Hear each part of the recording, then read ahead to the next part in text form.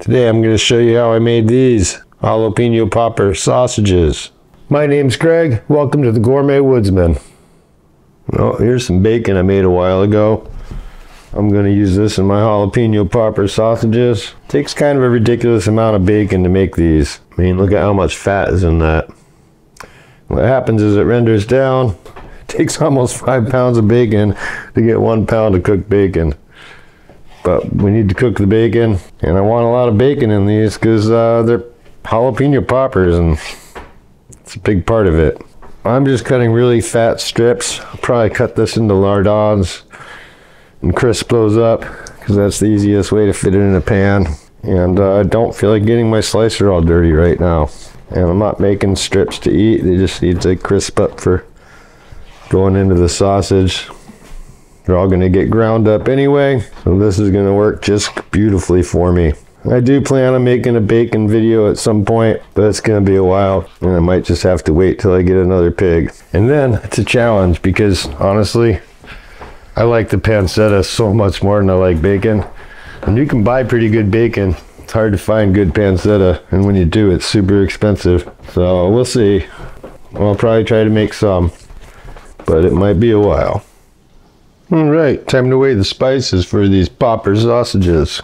I always like to toast the seeds and peppercorns if I can. So I'm going to weigh up my peppercorns first. You want to have a pretty accurate scale for this because it makes a pretty big difference if you want to have repeatable results. I'm going to put my peppercorns in a dry pan. Go toast those off real quick. While that's toasting, I will mix up my cure and my spices.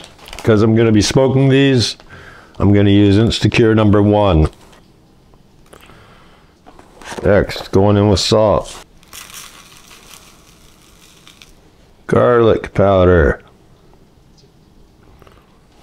Going in with some onion powder.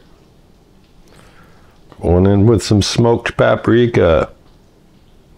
And a little bit of cayenne pepper. Last thing for this popper spice mix. My black pepper's toasted off, gonna add that.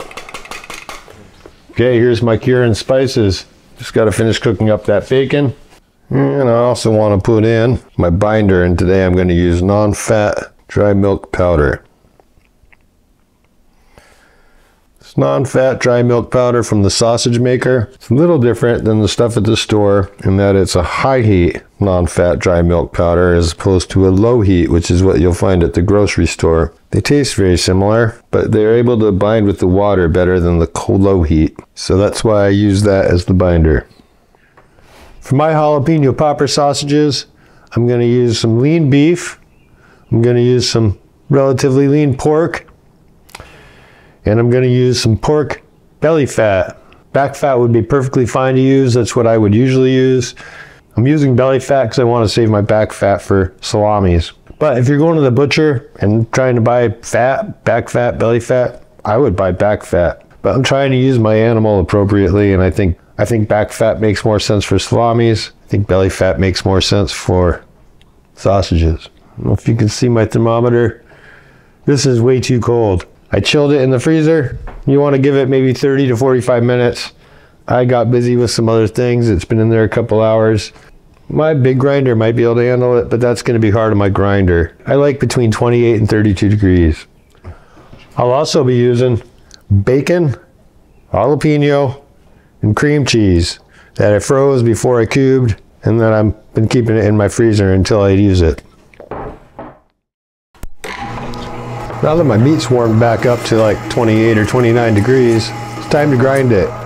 I'll be using a 4mm plate today. I'm also going to add my jalapenos and my cooked crispy bacon that's been in the freezer. And I'm going to take a handful of my meat, just run it through, make sure I get all that, everything out, especially that bacon and the pepper. Looking good. Look at all the green. You can see the dark brown from the bacon. All right, so just make sure it's below 35 degrees and we're good to go. So the spices and the binder. Add most of my water. Might add all of it. We'll see what it seems like. Yeah, we'll add it, why not?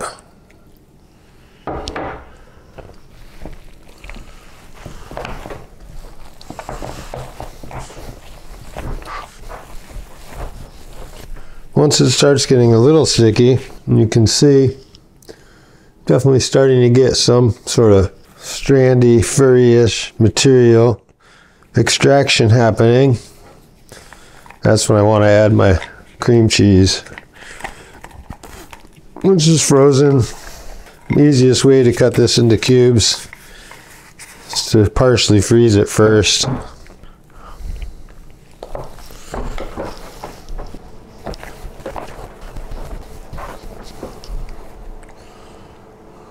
Sticking pretty good there. Now I got my casing loaded onto the horn.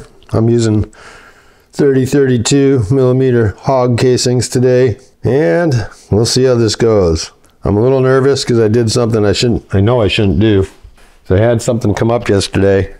Adding the cured meat and putting it in the refrigerator overnight is perfectly fine, but I added my binder, and I know that's going to make it thick and pasty, and I think it might give me a really hard time stuffing, and I'm nervous what it might do to the final product, but I guess it'll be a little bit of an experiment. So I'm just trying to keep enough pressure on my horn, on this casing, to keep any air bubbles from going back up the casing that's loaded up, threaded onto the horn.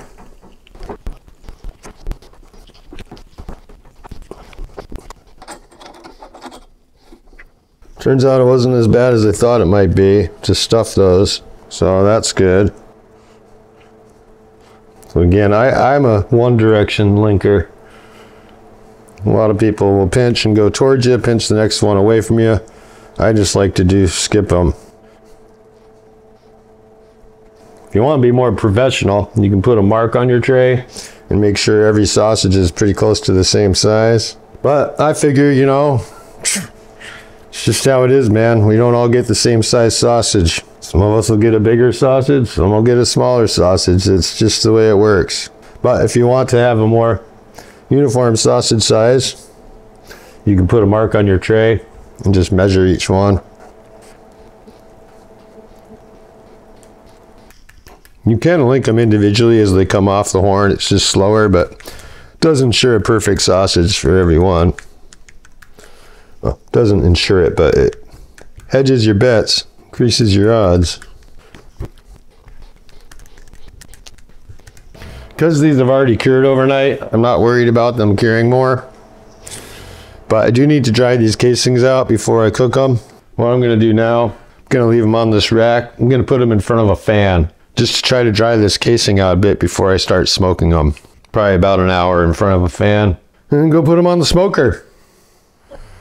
After about an hour in front of the fan, room temperature here, you can see how much these have darkened and dried out quite a bit. So the jalapeno popper sausages are ready for the smoker. Since I haven't replaced or fixed my smoker since the bear knocked it over and screwed it up, and I don't really like how little smoke the electric one makes at low temperatures, I'm using this propane grill for heat and my smoke generator for smoke. You know, it's not great, but you know, it works okay. I'm gonna make do with it. Okay, pulled those breakfast sausages off and kind of rotated the things around. Things that were up top went down but here to the cool spot. These were down there, went up here. All the jalapeno cheddar ones just stayed in the same spot. They're all riding pretty good. Jalapeno cheddar, jalapeno popper, they can take more smoke, so we'll keep them going out here. All right, jalapeno popper sausages into the ice bath. Stop them from cooking. Let's give them about 5 minutes, 10 minutes, 5 minutes. Well, it's time to try these sausages, see what they're all about. Let's see the jalapeno, little bits of cream cheese. Well, let's see if they got a snap to them. This is actually a little too intense for me for a sausage. I don't need my bacon in my sausage. Plus the cream cheese. I mean, it's delicious, but feels like it might be a heart attack waiting to happen. Yeah, I feel like these can't really be served as whole sausages. You gotta cut them into coins. people can each have a coin of it, get a taste, because it does taste good. But after a few pieces, man, it starts to feel really rich. Like, I'm not joking when I say it's a heart attack waiting to happen. It's really good. It tastes like a jalapeno popper. You taste the bacon, the jalapeno, the smokiness. Don't know if you taste the cream cheese, but you certainly feel the richness. It's really delicious. That said, it's a bit much for me. I love bacon and I like sausage, but I don't need my bacon in my sausage. That said, it is good. I wouldn't mind sharing, you know, everyone gets a slice. Perfect that way. But yeah, and it really does taste like a jalapeno popper. So, hey, if you like this video, give it a thumbs up. If you like my content, subscribe to my channel. Put some love into what you make. Peace.